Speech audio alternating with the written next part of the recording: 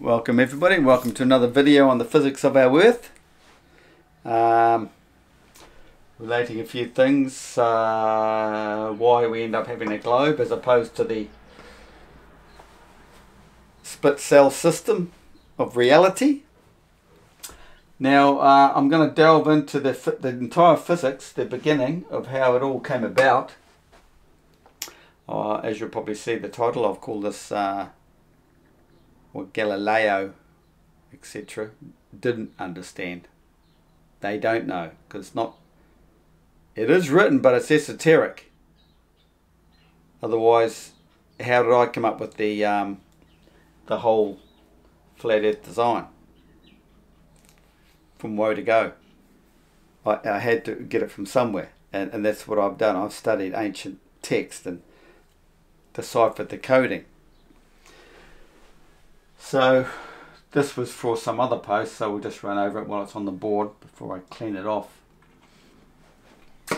So you know, in the Adam and Eve story, in the beginning, God took one of Adam's bones from his rib, but more precisely, he split the cell.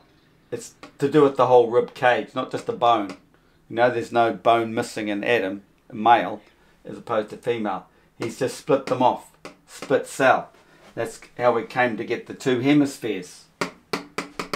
Okay, so 2D image of a split cell system. But this split cell, this is a tropical gap. It ends up like this. You've got the northern hemisphere splits off to the south. Now it's an even split. Okay, this is why they came up with the globe. So there's an even split here, right? But you come to the 3D reality, the split cell system. This is just a slice through here. Okay? But you've got to understand the expansion from the north out to the south. Everything expands outward. So we do not see this because everything's all relative to the observer. So everything is always, in this situation, will appear even to the observer. You cannot see this expansion and contraction as he moves south or back north. So you've got the tropical gap here, you've got the tropical gap all the way around here. Okay? Now the even split, why we have the globe, is because of this, this split. So man is always on a meridian, and this is how he will see the world around him. It's basically like this. He sees his bit of the northern hemisphere in here, and he sees his bit of the southern hemisphere, depending on latitude as to how much of either or he will see. But that's his one perspective on this earthly realm. He cannot see the whole 360 degrees, so why would a fool believe that this is reality? Well, a fool would. But let's say a common man, an average thinking man, why would he think that's reality, a 3D globe, where no man can see the whole 360 degrees of arcs of longitude? Man only sees his view from this sort of point of view. Okay? Everything's moving around the Earth within inside this ecliptic plane area here, celestial tropical gap. As it comes around into his horizon, to his east, and then it leaves his horizon. That's why it's called horizon. Comes up and over his horizon, leaves his horizon, enters his horizon, up and over the horizon, out of his horizon, as it continues on around the Earth. Back at creation, it's all vertical, because basically it's up in the vortex. Everything comes out of the central vortex. It's all vertical. But it comes around our earthly system laterally. But then it comes up and over our arc of horizon. It's just the way man sees things. He doesn't see below his feet. That's all he sees. And if that's in the southern hemisphere, and as if in the northern hemisphere, that's his dome of perspective up in the north. Okay? So there's the two hemispheres. Could say the split cell system that way. But this is why they come up with the globe, the two hemispheres. But you can't see the whole thing at once. This is your portion, this is your portion. So as a model, they put them both together. Then they link them all together to create the full 360 sphere for you to get an idea of what's what. But this is no more authentic, like in reality, as a Gleason map or a Mercator map. They're all models. At least you're not being fooled into thinking you're living upside down on these flat maps, like the old globe idea, and magically being upside down in this part of the world, up the right way this way, but not knowing the difference. Total garbage, just a model. So in reality you've got the two hemispheres and they are side by side. The two hemispheres. So, right, how do I do this? Okay, well that's from the south all the way to the south. So we've got here all the way over to there. Okay, diagonally across you've got the centre north. So we have to draw that in here. So then there's your north. There's north. Then you've got your tropics, tropical zone. So I've drawn man here. Everything is like, if this is his arc of horizon, that's his view of the, it's his two hemispheres. He is always 90 degrees to zenith. Everything comes back to him perpendicular off this arc, observational arc of horizon. So we don't need that for that now. So we have to draw in the tropical, the tropical gap. Okay, which is in here. Which is in here. Oh, that's the centre, the main centre, which is in here. But then it splits off again, doesn't it? So it comes down like this. All the way around. So there's your tropical gap all the way around here. We've drawn this over here, haven't we? Below Earth, not below. Below Earth. Doesn't concern us. It splits. It's like a magnet, just keeps splitting the field off. Everything up here concerns us. There's your plane of inertia. Everything falls back to that plane. That's why the pressure comes up and the sea finishes here. This is why we go up here and fall back down to here. Here's the plane of inertia. Everything comes back to that plane. Sea level. So this doesn't turn. The central vortex in here turns and sends all the images out here turning. Because it's a projector. Projector, and we're the screen inside the curving magnetic field. See that?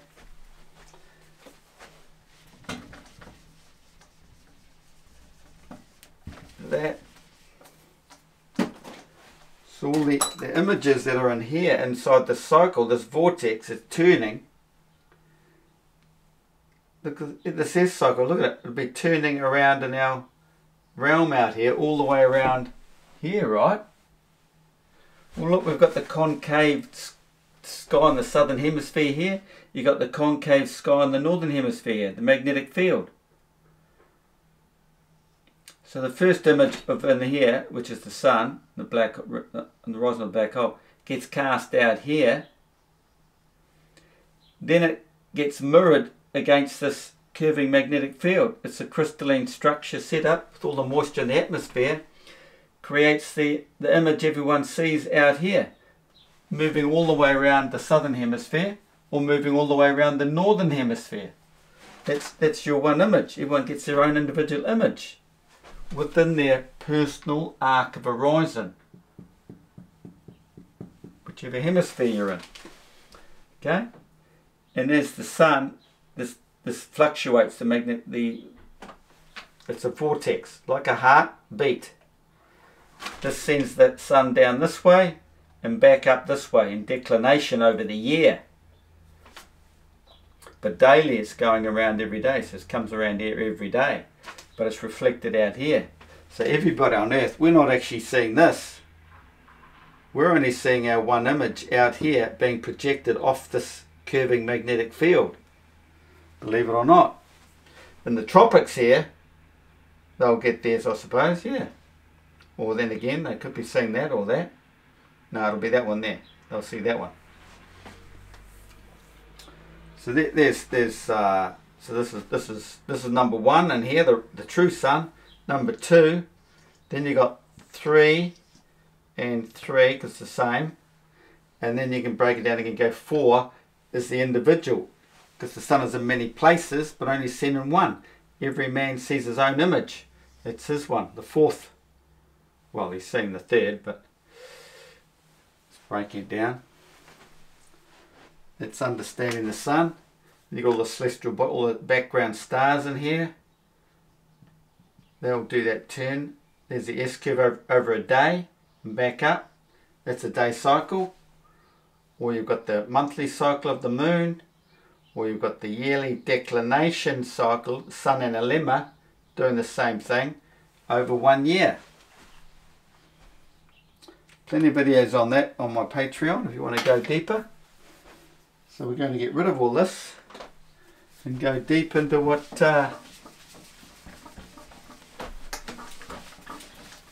Galileo, did I mention Galileo? Or did I say someone else? And his predecessors did not know, Aristotle, etc. So we start off with the two forces of nature.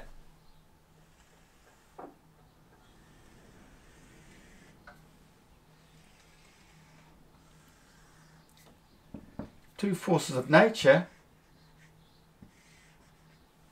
coming together as in a magnet. Why are they coming together? Because the weak seeks the strong. The strong. And vice versa. See, in the earthly system here, the south is a lot wider and broader. I've got rid of that picture now. That's the weak force. Tight magnetic field inside in the north. North, tropics, southern field. See? So there's a, you could say that's one magnetic cycle. There's one magnetic cycle. Not drawn very well.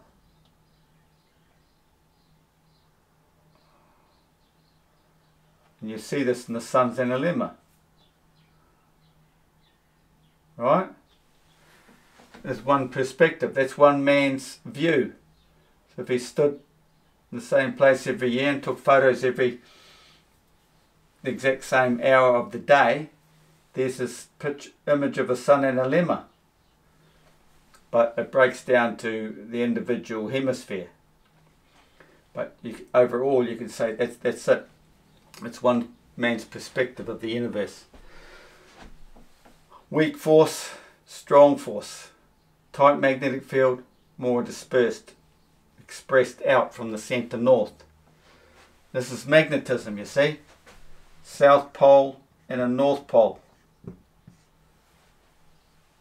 Strong force, weak force, seeking each other to find equilibrium. That's all it is. This is why you can get a bar magnet. They're pretty much like this. South, south, north, north. You bring another bar magnet in, you're going to get north, south, south, north. That's going to be attracted, isn't it, to find equilibrium. That's what they're doing. You know, you could actually go like that if you wanted to. But you've got to understand the magnetic cycle. Because within these magnets you're getting one of these cycles. Like this. there's the head up in the north. There's his head up in the north. Oh, no, I've got it wrong. Oh yeah, that's right. But this is confusing too, because let's get rid of that. Because Earth, this is the South Pole. There's south and south. South and south. North Pole is out here. Both Arctics are North Poles. I've been over that enough times. Check out my other videos. Anyway, back to here. The two forces of nature coming together.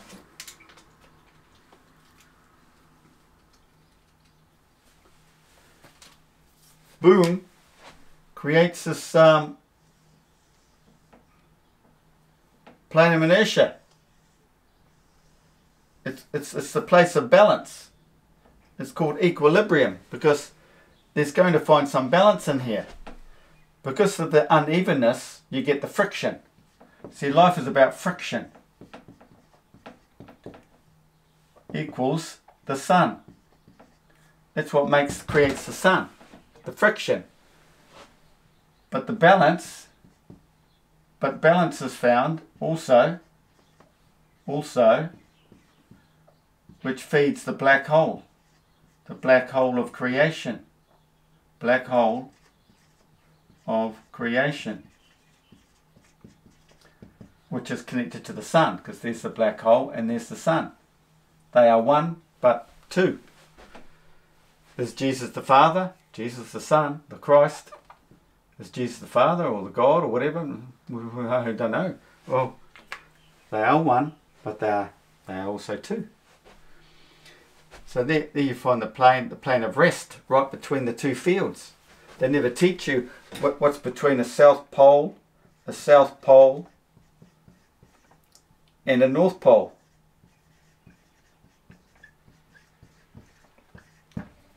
What's between there? What's this point? There it is there. That's the neutral, isn't it? Neutral. The sun is the proton, and the what's the other one? Electron is the moon. Sun, neutral, black hole. Black hole.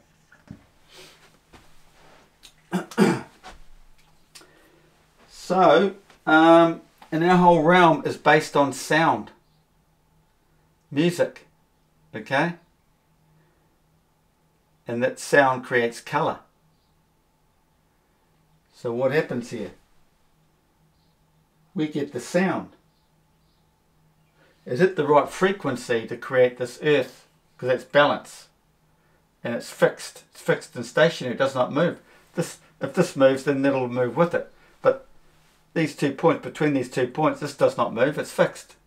That's why Earth is fixed.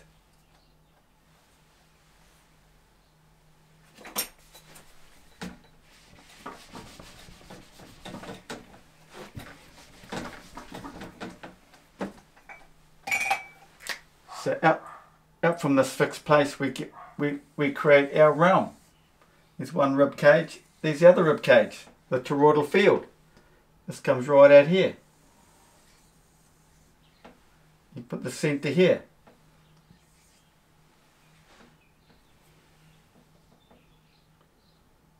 What do these represent? They represent the tropical gaps. The split cell.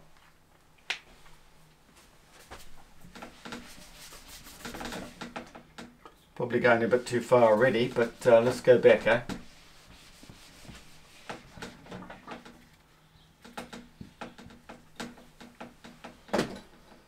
So, music. I put all this together quite a few days ago, and I've lost track of what else. I've lost the spot where the old mind was. Now, sound. You've got to imagine sound. So, there's the S cycle that appears inside the system. You put that down there. That's the gurgler. This is where the Freemasons make a lot of money by telling you live on a ball, because they know the trick. Now the sound, this sound. So you've got to imagine sound comes out of the black hole, and this is the black hole. So let's get rid of this down here, because we're only concerned about one half of the Earth, aren't we? We're not concerned about the bottom half of Earth. So it's basically, I'll just show you how the two forces came together, created the plane of inertia. So you've got Earth now, and there's the centre Arctic, okay? You go over to the south, over to the south. Well, your vortex water get a lot of noise coming out of here. Then you've got to imagine a 2D plane above the vortex. Okay? Please not too crash hot. And this is what we call the ecliptic plane. That's the ecliptic plane. Ecliptic plane. Ecliptic plane. Now you go with their ball idea, a spinning ball here. Where's the ecliptic plane? Why would it be a plane? They draw it like this, don't they? Just a path the sun follows. Why do they call it a plane? And they know this back here is actually a plane, a circular plane. There's a black hole at the centre. And it's a sound wave comes out from the centre. And this is where we get the planets appear on these sound on the high points of the wave. And the perfect frequency is basically the sun. It holds all the notes. All these are notes, you could say. And the sun is the total of them all. Okay? He's the illuminated one.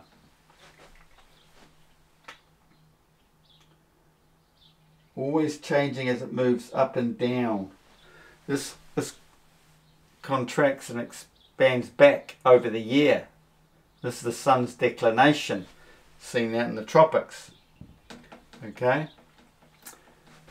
So Galileo and his friends had no idea about the sun being right up in here.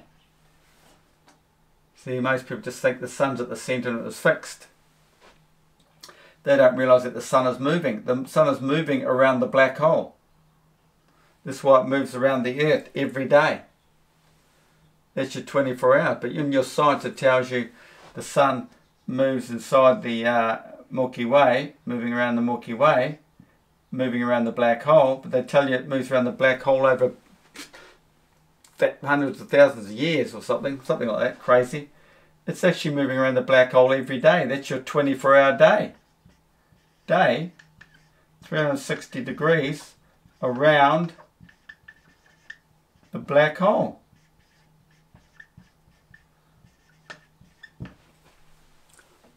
As it's projecting its light out, image out here, moving around the flat Earth system. So what have I got here? We've got scales, balance, like a lizard, scales, curled tail. Where does that come from? Wentja Nepaltari equals blue tongue lizard, father country, Aboriginal art. Maybe I should have run over this before I did a video. Image from the black hole thanks to the light of the sun. Man, moon, wave, crescent. You've got to realise this wave of the ecliptic plane is basically a wave like this. Right? These are the planets. But the moon is down here. Moves along here. I call her the harmonic oscillator. And this is why, you know, your science tells you it's 5 degrees off the ecliptic plane. She's below here. She has something to do with the breaking of the notes, half notes and things like that, I think. But she's the, you could say she's the flat, not that I know much about music, but that's what she represents. The negative, the positive, negative. Okay? Flat line, you're flatlining through the middle here. The neutral.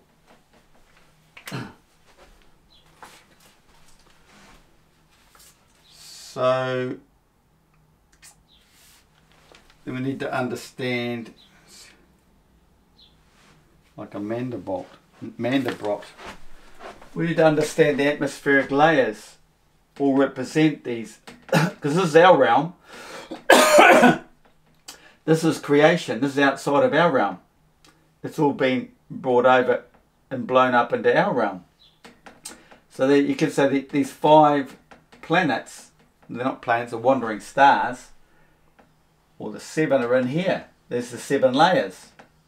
Okay? Each band represents the frequency band. Then you've got 7 layers, but then it breaks down to 7, and then 7, and keeps going on down. So you've got 7 in here, 7 in there. Within these 7, you've got another 7, reducing all the way down, like the Mandelbrot, if you can imagine it. It's just the way our earthly system is. Breaks right down. This is, and as we rise up, the atmosphere is expanding, falling apart, you could say, being shredded. And we're under pressure. We're beings down here under pressure. We cannot go up through there. We start falling apart. We're held down, down here under pressure. There's no pressure up here. Still a closed system though, and you can't get out. You can't take a pressurized thing into this non-pressurized zone. It just falls apart.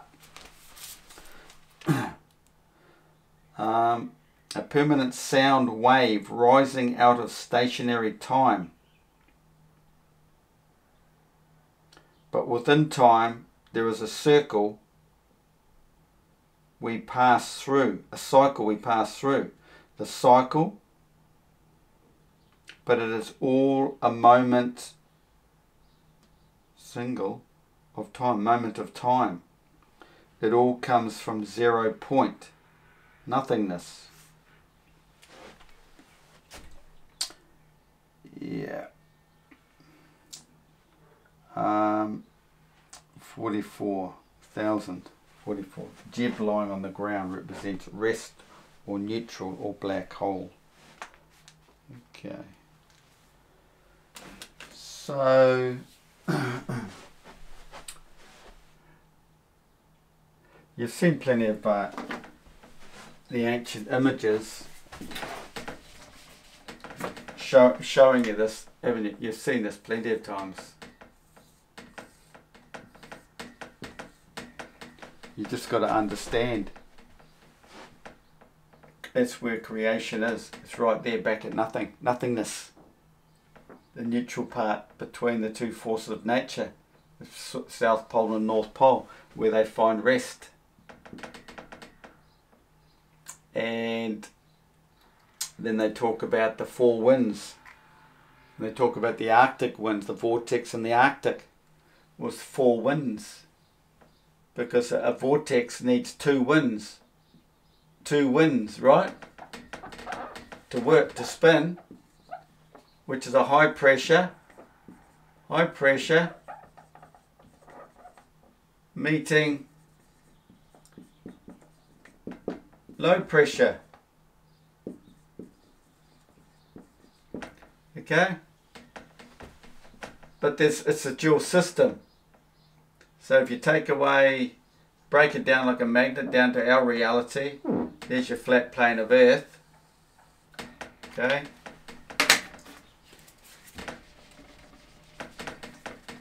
Off the centre Arctic, because you've got the ice, high pressure zone, you pulled up here. Our real sun's up here, it's room temperature, cold fusion. This is being sucked up to this room temperature. Same with over here. There's the dual force coming over this way for the Milky Way, which is the Milky Way. The male and female, actually it's a hermaphrodite. This is female. You've got two winds that are creating this vortex up here, and you've got two forces coming over from here, from the tropical gap. So you've got four winds, okay? Understand that? Four winds of creation.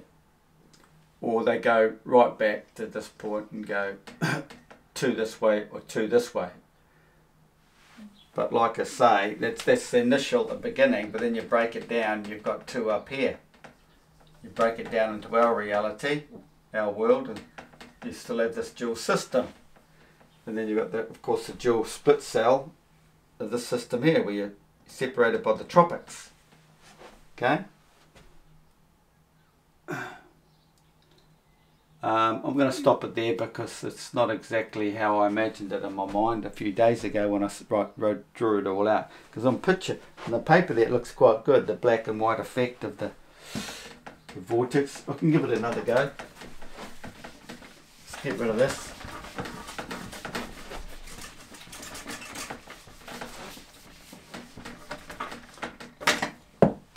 What have I got? I've got the black.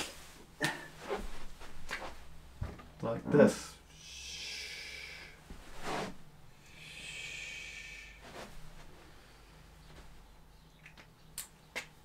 Well, it's not too good either, is it?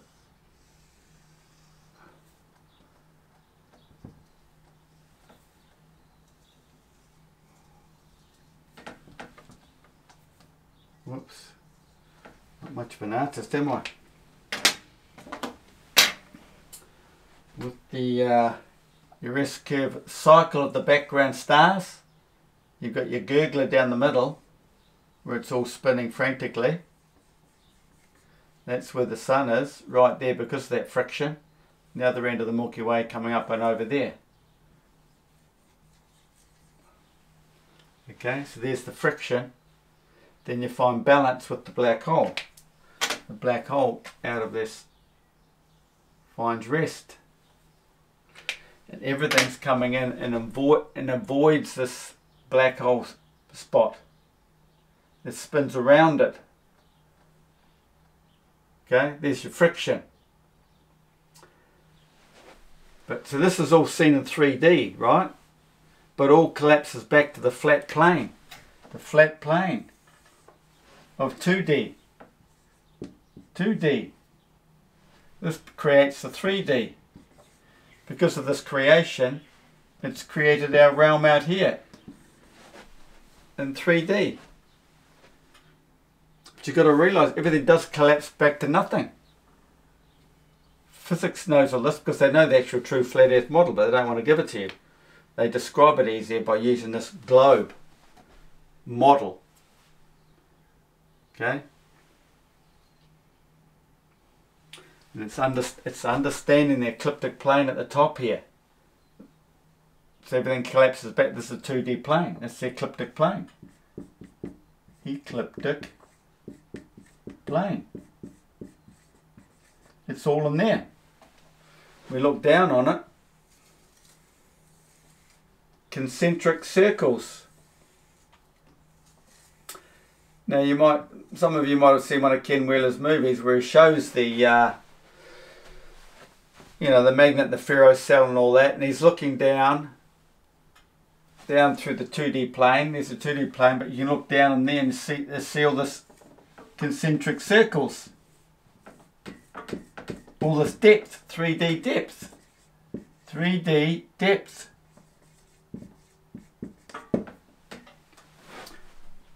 Well, one of his images, it shows you all the like toroidal field. But right in here, he says, look, there's all the concentric circles. It's all to do with magnetism. The concentric circles is out the ecliptic plane. Okay? Then it gets all expanded out. So the toroidal field part is the realm we're in, out here. But the concentric circles right in here are in this ecliptic plane. And if you want to go deep, you go right into Pythagorean theorems to do with the music, the sound, the notes. You've got it's all in here. All the sound coming out of there. Music. See all these different locations of the planets. You've got the position of the sun, where's the moon, and where are the background stars. That's why there's so many positions, millions. That's why everybody looks different. Things must get close when you've got a double ganger. You're looking the same as someone else. But everything's all hidden in that ecliptic plane. That's where we all come from. Everything just shrinks straight back. And this ecliptic plane comes back to here. Nothing.